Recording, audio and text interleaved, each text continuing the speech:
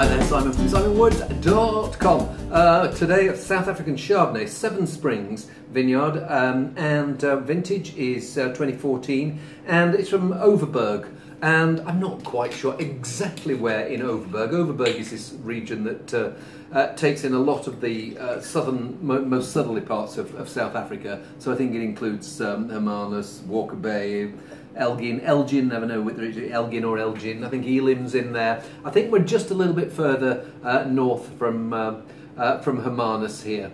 And I'm expecting something that is on the cool, fresh, vibrant, and these guys, Seven Springs, they do an unoaked Chardonnay. This one is the one that has got a little bit of oak on, cellaring 4 to 6 years.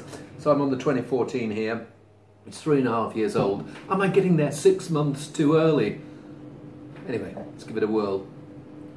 It smells quite juicy and with a slightly tropical element.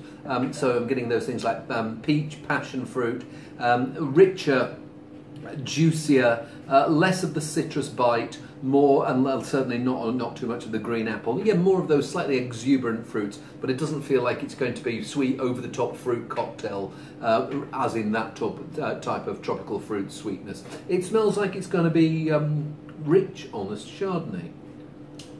A little bit of nut, like cashew.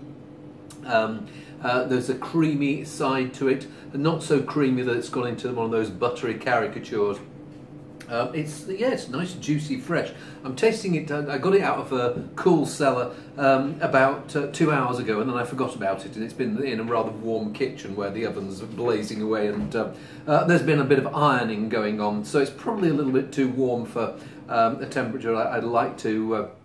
Really like to drink it at, but even so, at this warmer temperature, it's still not gone over the top and boiled fruit or the over the top tropical fruit. It still feels like it's got a zesty side to it. Didn't smell it so much, but it has got this seam of fresh acidity running through it, and yet not massively complex, but good, enjoyable, honest Chardonnay, and I quite like it as such. See you soon.